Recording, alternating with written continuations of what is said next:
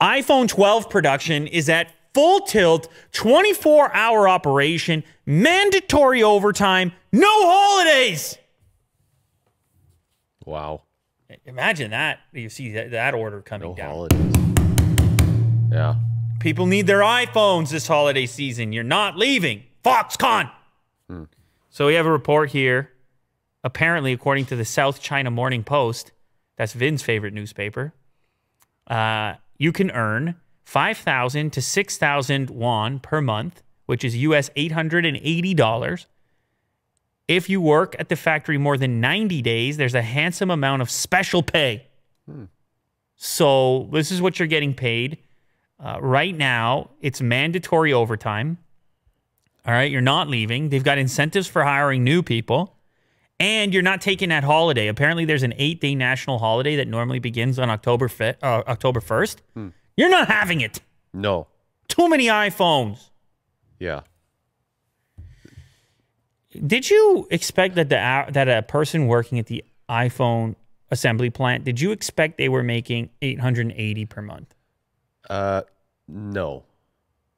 I was expecting less. But, I mean, it seems okay. 1,000? I mean, what are you doing there, you know? You can't buy that iPhone 1 month of pay, man. I guess, yeah. But, I mean... You don't need that iPhone? I don't think so, no. I mean, if you're working, you know, a month, yeah, just checking circuit boards and stuff. Yeah. Yeah. You're happy with it. Okay. Well, I just had to I had to press you there, Will. I mean, yeah. I had to get to the bottom of it. Here. I had to get to the bottom of it. Oh. Of course, that particular employee, 33 years old, and they worked at the factory for over 4 years. I don't know, an entry level or a first year person presumably would not be getting 880 USD or between 5,000 and 6,000 won. And of course, cost of living, expenses, it's all different, right? Well, don't they live at like a residence? That's important to note as well. Yeah. It's a whole Foxconn village. Anyway, normally they would get a national break, the Mid-Autumn Festival, which is an 8-day break from October 1st to 8th. But Foxconn workers are being asked not to take this time. One worker said some are happy to comply with the stringent iPhone 12 production demands because the law entitles them to triple pay for the first 3 days of the national holiday. So it's kind of like an overtime situation, but it's not an optional overtime situation.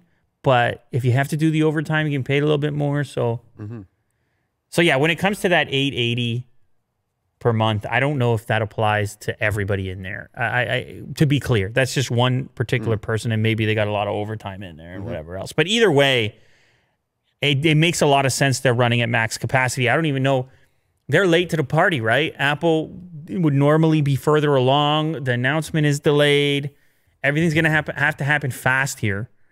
And they're coming from behind because of pandemic stuff. And so now it's like, we've already got word and speculation on next-gen console shortage. Is it going to be any different with iPhone?